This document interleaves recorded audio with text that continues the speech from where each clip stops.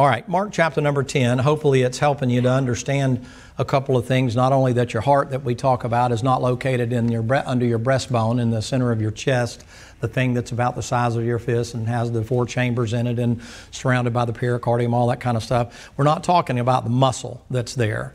We're talking about the place where your conscience resides. We're talking about the place where your emotions are. We're talking about the place where you do your thinking. So he says to you, as a man thinketh in his heart, so is he. That's an important. Out of the abundance of the heart, what? The mouth. So you have to realize that sometimes under pressure, you'll hear certain things come out and you're thinking, man, where'd that come from? Well, it's been residing in the heart for a long time.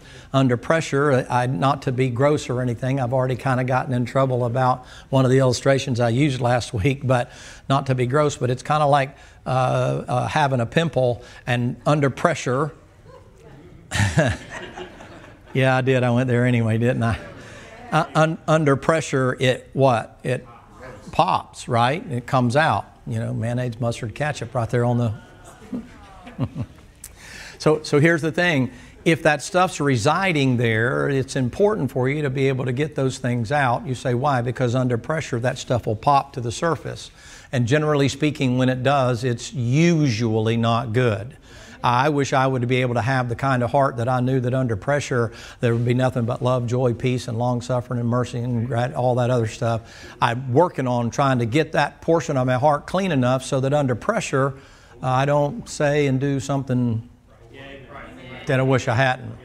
And I told a fellow I was sitting there yesterday on the way to the airport, or whenever it was, sometime anyway, I guess the night before. But at any rate, we're on the way to the airport and we're talking about it, and he brought up something along those lines. And I said, well, have you ever had this thing and you kind of almost feel it coming up? Like, let's say you're having an argument with somebody, like maybe your wife, and then all of a sudden you know it's coming out and something's telling you, you better stop, you better stop, you better stop.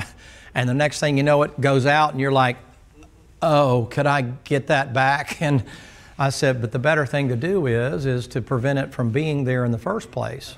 Not to try to suppress it, not to try to push it down. If that's how you're really feeling, then maybe we need to change the way you feel.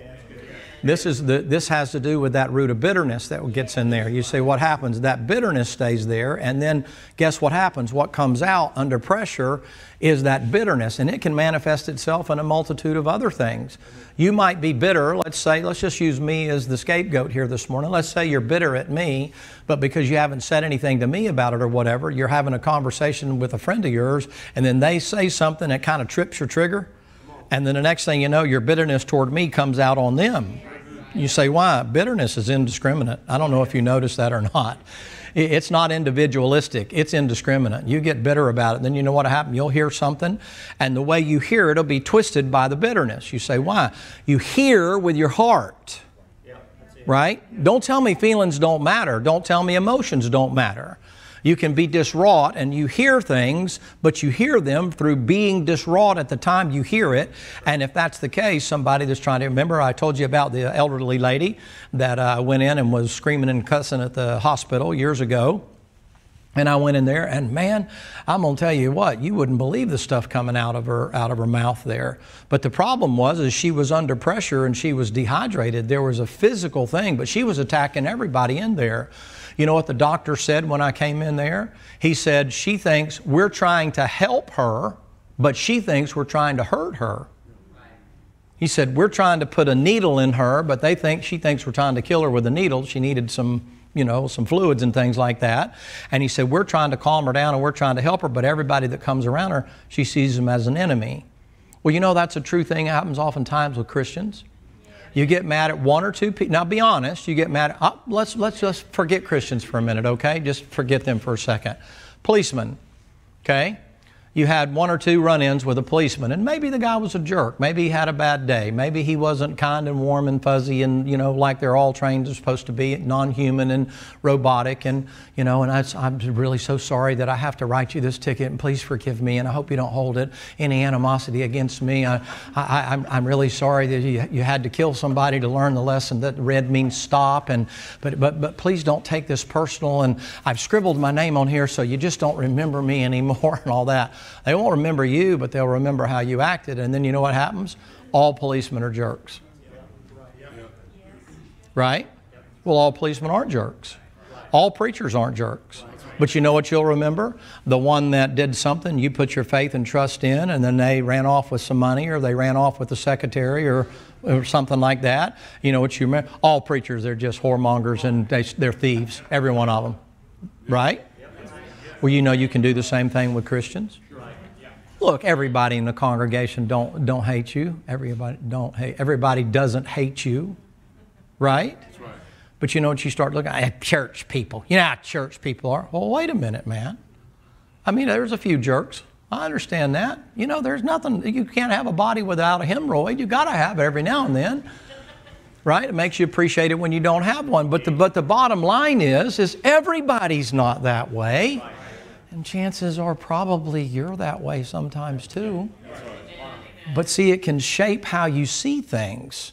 So the importance of a clear conscience more so or lesser than a clear heart, a clean heart. Why? Because it interprets how you hear things, it interprets how you see things, and it interprets how you say things. All right, now notice, if you will, please, we're in Mark chapter number 10. I'll get into a few verses here, and we've been talking about hardening that heart. There's nothing more dangerous. It's more dangerous than smoking or drinking. It's more dangerous than cussing or running around or doing whatever your list of things is that you shouldn't be doing. Notice what he says. Mark chapter number 10, look in verse number 5. And Jesus answered unto them, "For the hardness of your heart He wrote you this precept. But from the beginning of creation, God made them male and female. For this cause shall man leave father and mother, and shall cleave to his wife, and the twain shall be one," and so on and so forth. You say, what happened? The Pharisees came in there and said, Moses said so on and so forth. And the Lord said, I had to write that because you got a hard heart. You say, what's the answer to a hard heart? The book. You say, why? The Word of God is quick and powerful, sharper than any two-edged sword, piercing even the dividing asunder of soul and spirit and joints and marrow, and is a discerner of the thoughts and intents of the intellect, of the heart. Amen. So what's the cure for a hard heart? Amen. Here we are in the South. Why should I read my Bible? Because it's heart medicine. Amen. Now, I'm not a medical doctor in any way, shape, or form and all that, but I'm enough aware that when certain people have proclivities, AFibs and things like that, heart getting out of rhythm and that kind of deal, they'll give you a heart medicine to try to control those things, right? Now, let me ask you a question. Do you take the medicine, or you just go, I ain't got no heart trouble? Or do you take the doctor's word for it that I have a heart problem? And maybe he says to you, now listen, this may not happen again for another 2 years. But if it happens again, you could die. Now I've got some medicine that you can take. And it'll reduce the chances of that happening to you by almost 100%. You won't happen to have it. But you got to take this medicine to offset what's creating the problem. You going to take the medicine? Sometimes people that are real prone to heart attacks, they give them back in the day. I don't know if they still do it or not. It's a little brown bottle, little round thing. It has a little tiny pill, look about the size of saccharin, about the size of a BB. It's actually nitroglycerin. That's the stuff that has a huge amount of stuff that they soak gunpowder in and make dynamite out of and put it under pressure. That's the catalyst that causes it to do that. It creates a little tiny explosion inside of you when you take that, and can put your heart back in rhythm, or can prevent a heart attack, or help to diminish the effects of a heart attack. And they give them those, and they don't go anywhere without that little bottle of nitroglycerin. And they feel that elephant or that horse standing on their chest, and all of a sudden their left arm starts bothering them, and their jaw starts locking up and stuff like that. And then before long, they're kind of getting where they can't see. And you say, well, I don't know, man. I don't feel like I think I'll just see if I can live through it. Well, if you have any sense at all, you know what you're going to do? You're going to take that little black top off that brown bottle, and you're going to pour one of them out and put it under your tongue so it gets assimilated quickly through and get into your blood faster that way. And so you put it under your tongue, and that thing kicks you, and then you go to the doctor, and the doctor says, if you hadn't have taken that little old tiny BB, that little tiny pill right there, you'd have probably died before you got here. Now, why are you telling me that, preacher?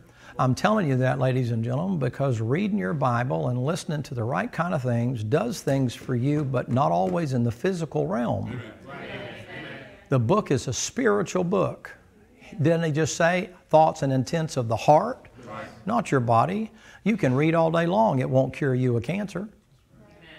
You can read till the cows come home. It won't cure you of the flu or COVID or whatever else the new thing is out, monkeypox or whatever. It's not going to cure you with that. That thing is intended to work on the soul of a person, and intended to work on how a person reacts to things by fixing your mind, your heart. And the Lord said, because you can harden off your heart. Now I'm going to show you some things more about the hardness of the heart. Well, preacher, I thought we were done with that last week. Well, you have to read your Bible. Some of you probably went home and started looking some things up, looking 1 John 3, and you never realized there's so much in the Bible about your power to be able to overcome God speaking to you. The change in your heart is the thing that'll help you to learn or to change some things when it comes to how you deal with people and human beings. All right, 1 John chapter number 3. Look, if you will, please, in verse number 17. Now, you remember the passage over there in the book of James? And in the book of James, it'll be James 2. And in James chapter number 2, whosoever sees a brother that has a need and says, go and be warmed and go in peace and so on and so forth. You say, why would somebody do that? Well, the Lord's going to answer it for you here. The reason you would do that, if you see a brother that has a need and you don't help him, I'm not talking about a guy standing over here who's got a roll of money big enough to choke a horse and got an SUV and a 4-bedroom house and all that because you pull by and will work for food. That's not what I'm talking about. He said if you see a brother have a need and he has the humility to come to you and say, man, I'm jammed up. I mean, I got a problem. Can you help me out? Now the Lord's going to give you an answer as if you just say, yeah, man, I'll pray for you. And the guy's like, I appreciate you praying for me, but I need a tank of gasoline, which nowadays you got to go take out a loan to get it, you know. but I could use a meal. My kids could use some diapers. Well, you know, we'll be praying for you, you know. I hope you get warmness of heart. See you in church on Sunday. Do you realize people have physical needs sometimes? I mean, people get jammed up. You say, well, I'm not jammed up. Well, just give it time. You'll find yourself there. At 3 o'clock in the morning, you call and say, hey, man, I'm got a flat tire and I don't know how to change the tire, or my tire, okay, well, good. You know, I can call a wrecker for you. Yeah, appreciate it. Thanks. I'll figure it out. I'll call somebody that can come pick me up and I'll take care of it tomorrow. But I was just hoping yeah, you know, it's cold outside, man. I can't. You see the illustration, right? All right, now let me see if I can show you what's at the root of that thing. Look in John chapter 3. Look down in verse number 17. Make it 16. Hereby perceive we the love of God, because He laid down His life for us. And we ought to lay down our lives for the brethren. Now that doesn't mean just die for them. That means putting aside what you want to do for the benefit of somebody else. That's good marital counseling. You say, why? Boys, you ain't going to always be able to do what you want to do. Sometimes you got to go walk around a shopping mall.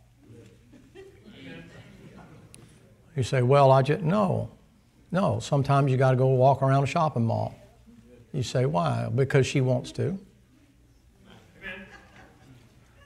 There's a barf bag in that right in front of you there. Well, I just think, no, you got to learn to do that. Sometimes you have to get more than a pair of shorts and flip-flops on and take her to some place other than McDonald's. You did when you dated her.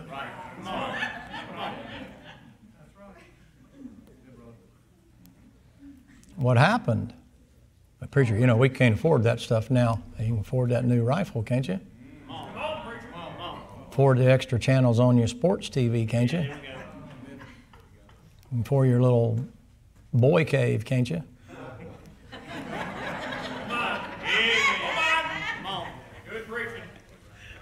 Where's the woman cave? I said that one time in a message. He said, what do you mean the woman cave? She's got the whole house. I only got one room. I said, oh, okay, well, I guess there's that, you know. But it's funny what you can afford, isn't it? Sometimes laying your life down. Greater love hath no man than this, that a man lay down his life for what?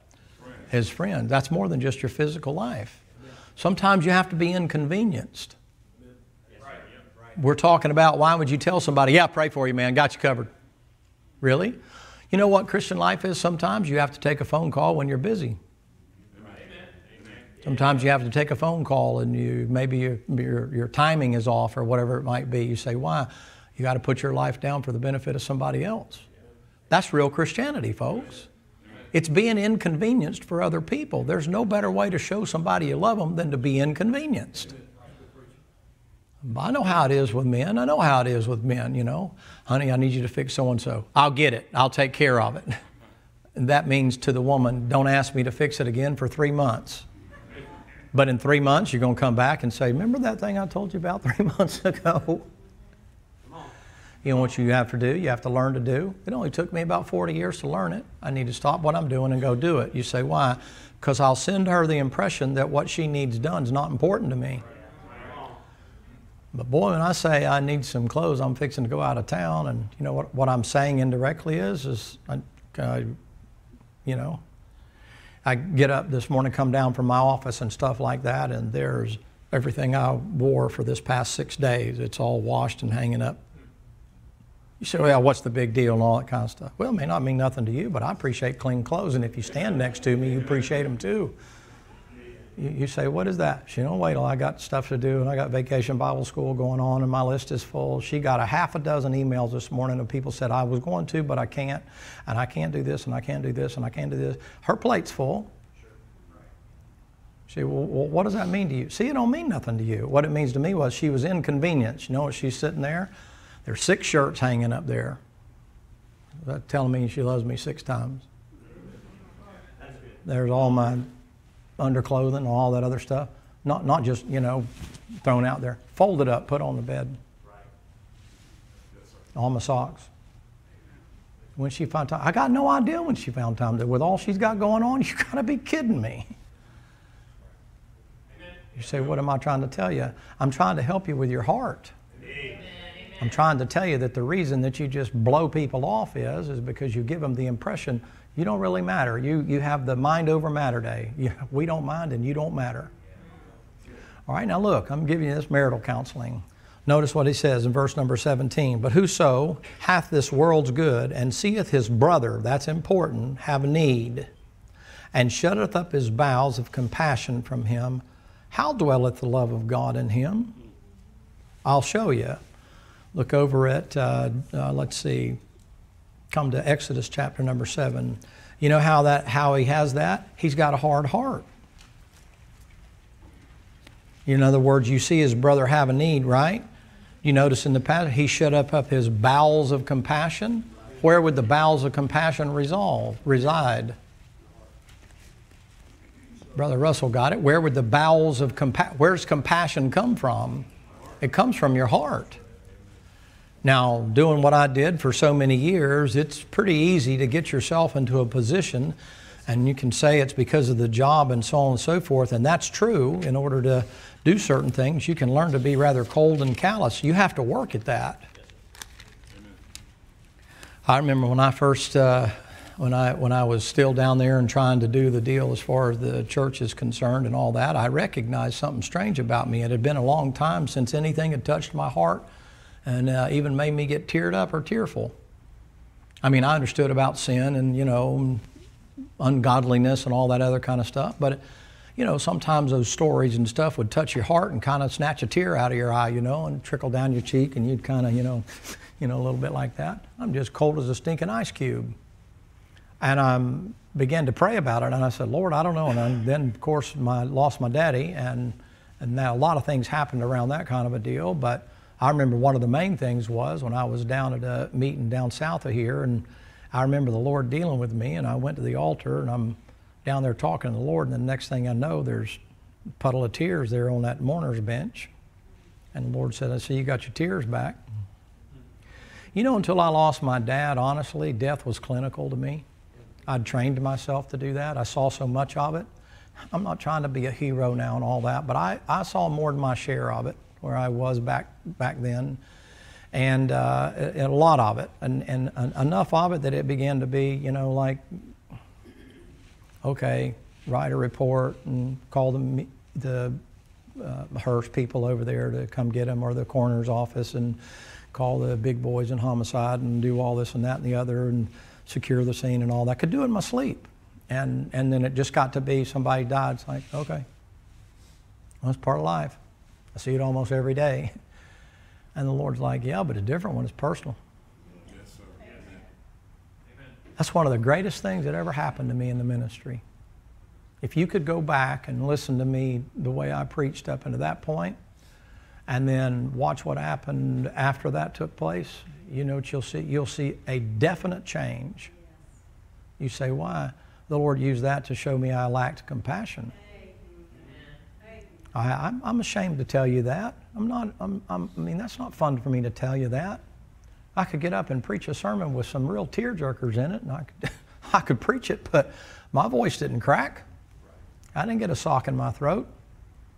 I go to my friends' funerals and stuff, and when Michael died and we were rolling him out here, man, I'm fighting that thing, man. I wanted to beller like a calf just came out of mama, you know, and all that, and I'm biting my lip and trying to keep it under control because you're supposed to. I remember Jim telling me, he said, you know, you do your crying in private, you don't do it in public. You know, you cry so that when you get ready to preach, you don't cry and all that stuff. And I'd learned that, but my goodness, man, I was cold as a cucumber. You're missing a big element. There's the Lord. I would have gathered you as a hen gathered his chicks, but he would not. He wept over Jerusalem. Compassion. He was moved with compassion among the multitudes because of their lack of things. And I'm thinking, boy, you got something missing. And of course, the fire breathers, you know, the killers, they love it. You know, the SWAT team guys, you know, they like that stuff. It's just always hard and fast all the time, hop and pop, spray and pray. That's yeah, preacher, give it to us like that. But boy, when it comes to taking care of somebody who's lost a child,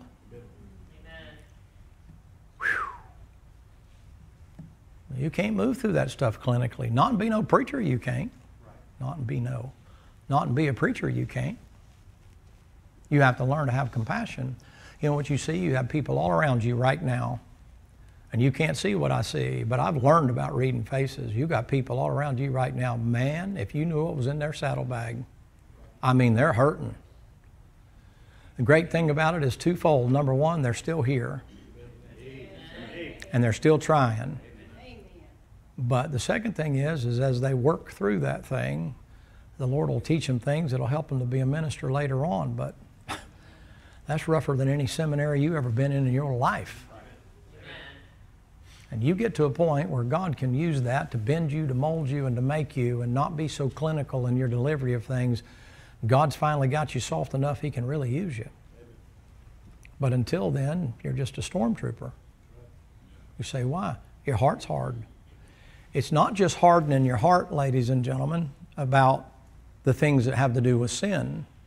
This is what I try to caution you about. I don't see any little ones in here, but I'm going to give you another word of caution. We got some teenagers here, but most of them are over there. So what I caution you about all these video games and about these kids watching all these murder shows and all that stuff, your mind is made in such a fashion that it is able to turn that off to protect you from the physical, logical responses to those things. And if you keep watching it,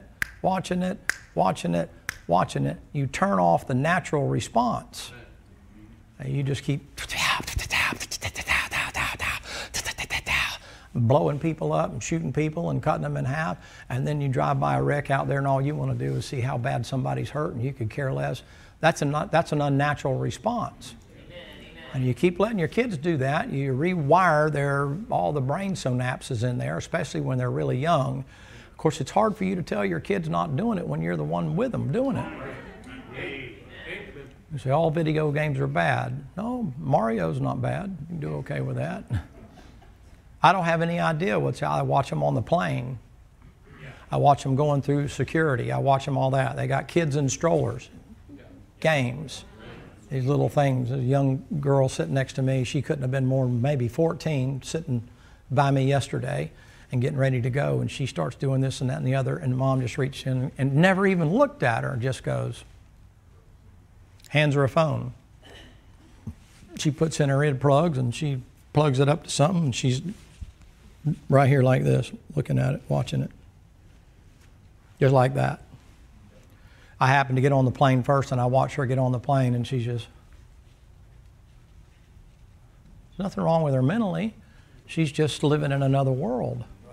It creates a fantasy. It affects your heart and how you perceive things. I know you think I'm just an old stick in the mud preacher, just old preacher, you don't know what you're talking about.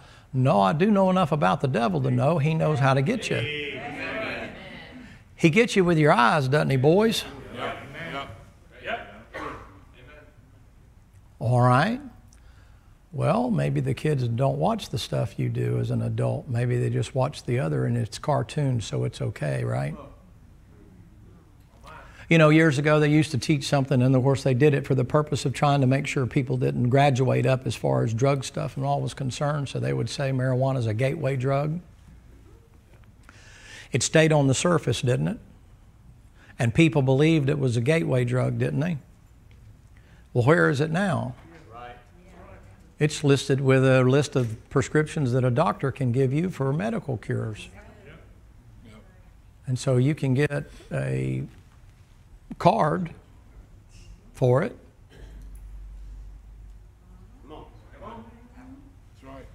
And now all of a sudden you got people that are thinking being sick, and well, if it's a gateway drug, what do you think is going to happen with your drug problem?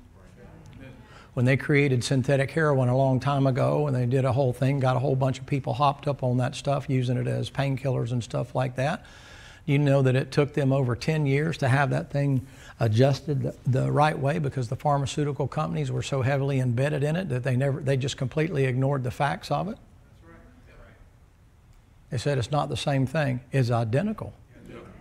Has the same pull.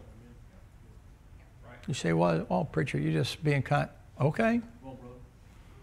The book's going to be true whether it's me preaching it or some other donkey preaching it. It's going to come out. You can't play around with it and it not get you. It used to be liquor and alcohol. Not anymore. Too easy. I talked to a friend of mine out in Colorado. They got a real problem. Not the Surgeon General, but whoever the city medical guy is. He said, we have a real problem, almost to the point of it being an epidemic for elementary and junior high school kids. They're coming to school and they're already high on their parents' gummy bears, because they inject gummy bears with THC, with marijuana, and their kids are eating gummy bears. And they come to school, and he said, now we're dealing with a bunch of kids that are stoned, and they're in elementary school. Oh, preacher, you just make, okay. You can go down there now. The last time I was there, year before last, I was there. You know what they have? They have vending machines that are there. I'm not kidding you. Vending, not go to a place and put in your prescription. Vending machines. And you go in and you pump your money in that thing and pull the thing, and here it is. No way to regulate that. Suppose I do have a card and he doesn't. All I do is buy it for it and hand it to him. With a little markup, of course. I mean, just, You say, what is it? It's no big deal, man. I mean, the government regulates it now. You have to have it all organic and no pesticides and this and that and the other. And they come in and inspect your grow houses and stuff like that. And so they fixed it up where you go at 24 hours a day, 7 days a week. You know who's complaining about it? The ones that did it and grew it in their backyard, and now it's cut into their business. The cartels are upset about it. So the cartels realize, hey, if you can't beat them, join them. So you know what they do? The cartels are financing the biggest drug operations they have over there. They got giant grow houses. How many of you ever seen a chicken farm before? Anybody? You know how long those houses are, those chicken houses? They got grow houses over there that are big enough to fill a football field. You see, where do they get all that money? Can't whoop them, join them, man. Those boys own that stuff. Well, let me show you why. Isn't it good to come to church and get caught up on the world? Exodus chapter number 7. Look, if you will, please. Verse number 12. For they cast down every man his rod, and they became serpents, and Aaron's rod swallowed up their rods. This is a miracle that went on, right? Yes. Now, would you agree that's a pretty big miracle? Yes. Their rods become snakes, so Aaron says, okay, I got one for you. He throws his rod down, and that snake eats up all their snakes. That's a pretty big deal. I would be convinced by that. Probably a king snake there eating them up, I don't know. But the Bible says this in verse number 13. And he hardened Pharaoh's heart and hearkened not unto them. And the Lord the Lord said unto Moses, Pharaoh's heart's hardened, refuses to let the people go. You say, what happened? The Lord fixed it where Pharaoh couldn't even do it. His heart's hard. But the story doesn't stop there. That's not a one time or one thing fixes all. Look in chapter number 9. Well, what if the Lord hardens your heart? He may harden your heart, but it's not permanent. He still gives you a choice, doesn't he? Sure he does. It's free will. Exodus chapter number 9. Look in verse number 7. Pharaoh sent, and behold, there was not one of the cattle of the Israelites dead. And the heart of Pharaoh was what? Hardened. And he didn't let the people go. Who hardened it? I don't care what the Lord does. I don't care what. You ever seen that happen with a Christian before? You ever seen them on a regular basis, just continually, time and time and time again? Look at chapter 8. Look at verse number 19. Verse number 19. The magicians did so with their enchantments to bring forth lice, and they could not. So there were lice upon man and upon beasts. Then the magician said unto Pharaoh, This is the finger of God. And Pharaoh's heart was hardened, and he hearkened not unto them, as the Lord had said. So, well, what happened to him? He got to a point where the Lord said, okay, that's what you want to do. That's Romans 1. The Lord warns the people in Romans 1 and warns them and warns them and warns them. And then after that, because they didn't regard God as God and worship and serve the creature more than the Creator, and then over a period of time, the Bible says, and God gave them up to a reprobate mind. Not God made them have a reprobate mind. God gave them over to that reprobate mind. Why? Because He looked down in their mind, and their mind was such a cesspool, the Lord said, there's not anything in there worth fooling with, so just go ahead and go your way. That's what you choose. If that's what you choose, here you go. You say, well, when does that light finally go out? When you die. But that heart can get so messed up, ladies and gentlemen, you can't hear Him when He talks to you. Let me ask you this. This is a bit rhetorical. Come to 1 Samuel chapter 6. We got a couple minutes here. 1 Samuel chapter 6. It may just be me and it may just be your kindness, but I feel like some of you, the lights are starting to come on a little bit. And you're kind of starting to get it. It's like, yeah, you know what? That's kind of making sense to me now. 1 Samuel chapter number 6. You get this impression nowadays that Christians, it doesn't make any difference what happens. The Lord's going to always be there. Well, that's true. The Lord doesn't shut the door, but you realize that your heart can get so full of sludge and so full of smut and so full of things it shouldn't have that you can't hear the Lord anymore. You ever have a Christian tell you something they know is wrong and say, well, I ain't convicted by it. Well, what does that mean? Does it mean the Word of God's not true? The Bible said it's wrong, doesn't it? Well, it don't bother me. The rainbow culture nowadays, you know what they say? I know what the Bible says, don't bother me. Oh, well, hey, if it doesn't bother you, then that must trump what the Bible says, right? I mean, if it doesn't bother you, that doing according to different from what the Bible says, if it doesn't bother you, oh, well, then you're judge, jury, and executioner, then, oh, it must be okay in that. Or could it be their heart is so messed up that they can't hear God when God says, hey, that's wrong. Listen, man, do you realize in all the time that Bundy sat down there, even after they caught him on death row and all that, do you realize the only thing, the closest you would come to ever seeing that guy give you any inkling of a confession was always in the third person? He would say things like this when he would talk. He'd say, well, now, I wouldn't do something that way, but if I was to do it, this is the way, and he'd literally go right down the line of exactly what he did. Now, I didn't do it, but if I was going to do it, and then run down through that. You say, what is that? It didn't bother him at all to kill people. Right. You say, what happened? Heart trouble. You say, oh, he's psychotic, he needs a psychiatrist and all that. Yeah, but you know something? A psychiatrist can't fix his heart. You know how many people he went to see and never fixed him? Right. John Wayne Gacy could listen to kids screaming and holler and keep them alive sometimes 2 and 3 days, chained to a board on a plastic sheet, and torture them and do ungodly and unspeakable things to them until he finally killed them and dug them a hole in the basement and then poured concrete over it and went on living his life and became the leader of one of the Democratic parties down there and all that kind of stuff. And people thought he was one of the greatest guys in the world. His heart just as black as the ace of spades. Didn't bother him at all. No conscience. You say, well, there's just something wrong with their mind. You mean their heart. No emotion. Certain things ought to bother you. How come it is only anger gets you? Where's the balance to the anger? Where's the balance to the bitterness? Is that the only emotions you can feel? Is just bad emotions? There are bad emotions. Let me give you one more here. We'll go the rest of this evening here, but look, if you will, please. It's almost 10:30. Look at 1 Samuel chapter number 6. The Lord's going to make an illustration here, talking about the Bethshemites here that are coming along. The Philistines have been called out, and the priests and the diviners and so on and so forth. I need you to come all the way down to, let's see here, verse 5. Wherefore you make images of your emerods. There's a sermon in that.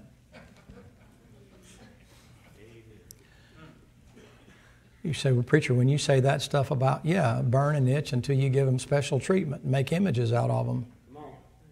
The reason they're acting the way they are is they want you to worship them instead of worship the Lord.